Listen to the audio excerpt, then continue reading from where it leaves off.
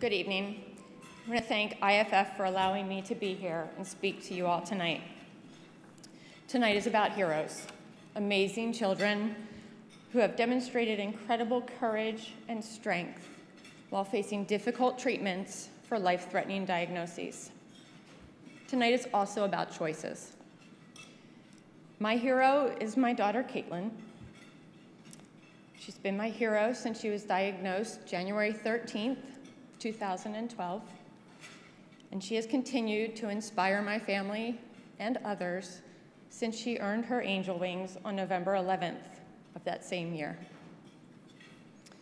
On a Sunday night in January, I watched as her eyes crossed. It had happened several times that day. Over the next 4 days, they continued to cross more often. She held her head in an odd way. She became clumsy.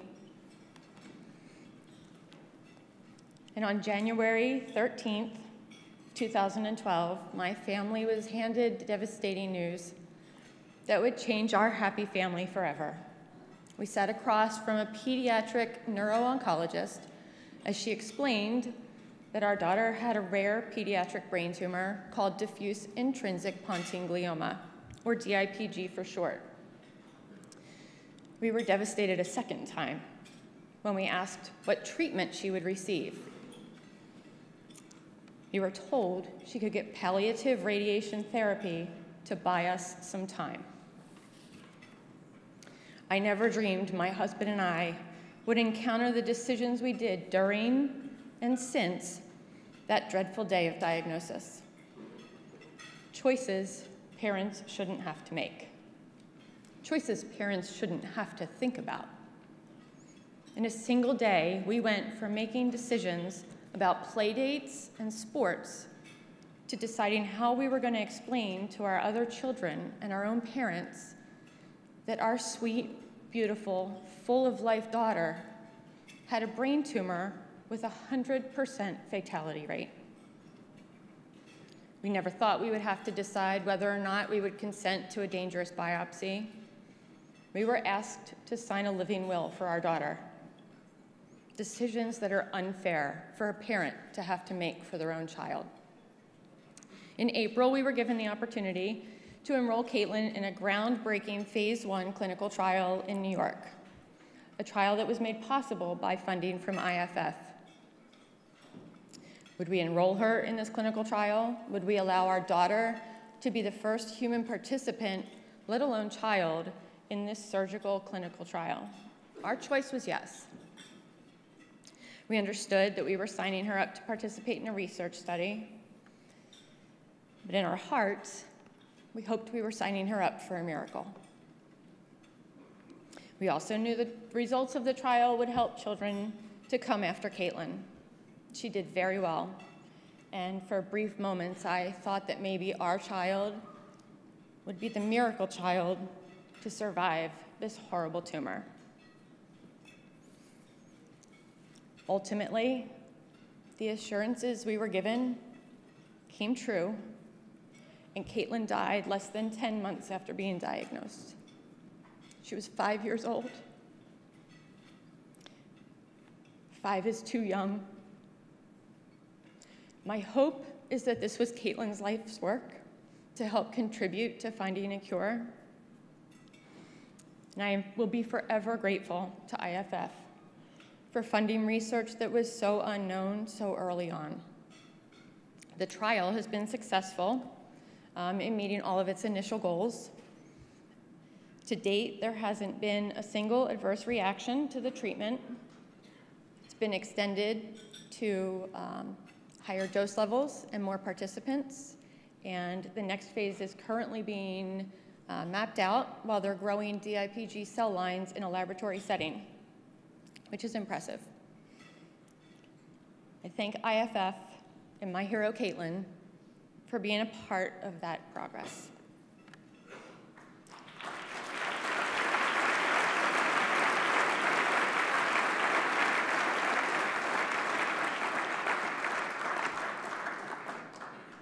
It went beyond our comprehension that we would have to make impossible decisions in Caitlin's last few days. When should we call the rest of the family to come say goodbye to her? Should we bring our daughter home, or should we place her in an inpatient hospice setting? Would we donate her tumor to research? Where would we place that tiny body when she died? How would we help our children and each other survive the biggest heartache that our hearts would ever know?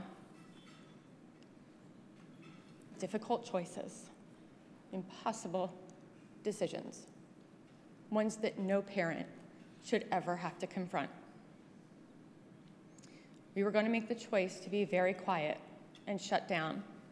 We were not going to share our daughter's diagnosis or her treatment or what our family was going through. But how could we stay quiet about a disease that had seen no change in nearly 50 years? We decided that if parents before us would have stood up and opened up, if they would have shared, maybe our daughter would still be here today. So we decided not to sit by quietly and idly while innocent children were allowed to suffer with rare and incurable brain tumors.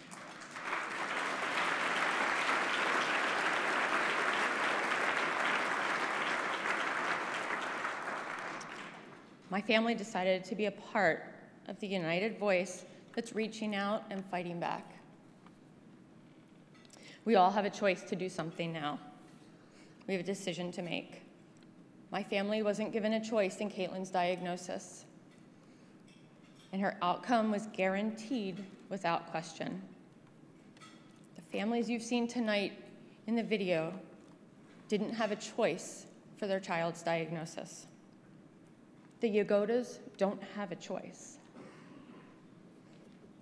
But what the Cox family and the Goss family, the Sugarmans, the Cullens, the Formans, the Yorks, the Downings, and the Yagodas have chosen to do is to help make a difference for other families that find themselves catapulted into this same fight.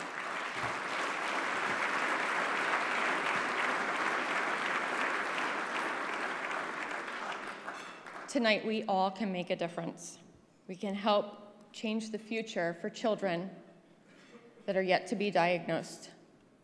We can set a course of action into motion by making the choice to raise your paddle and donate tonight. By making that choice, you'll impact the number of parents that will have to make decisions and determinations like we had to.